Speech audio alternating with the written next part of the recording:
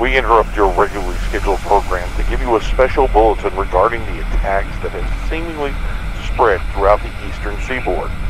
As always, it's important not to engage anyone who you believe are ill or unresponsive.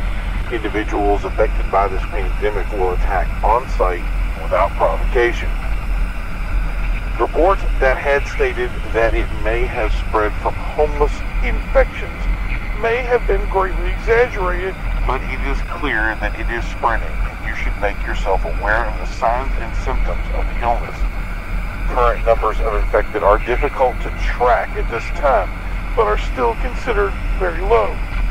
Philadelphia has reported multiple sightings of unresponsive individuals in a trance-like state that seems to frequent these reports. Also, reports from other cities such as New York and Chicago have begun to surface, although in very limited numbers. It's still not clear how the transmission is passed. Aged and infirm seem to be the most susceptible. Assisted living structures have been recommended to lock their doors and screen anyone entering. What is clear is that hospitals and medical facilities are reporting influxes of injured, mostly from bite and scratch wounds, while some have reported injury from escaping individuals they believe to be infected.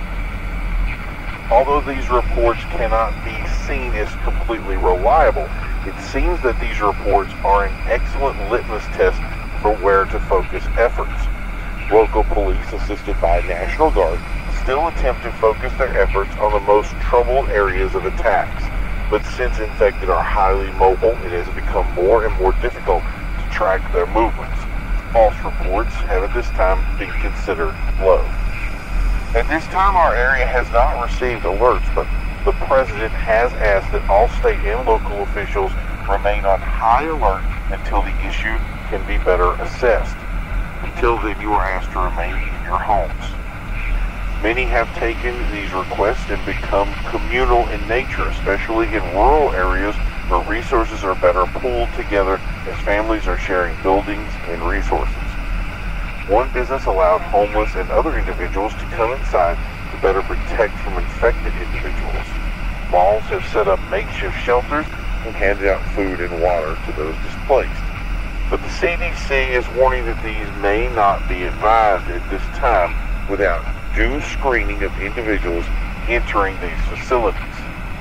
We will continue to keep you updated on any reports we receive via these special reports. Tune in to 11 o'clock news for further coverage.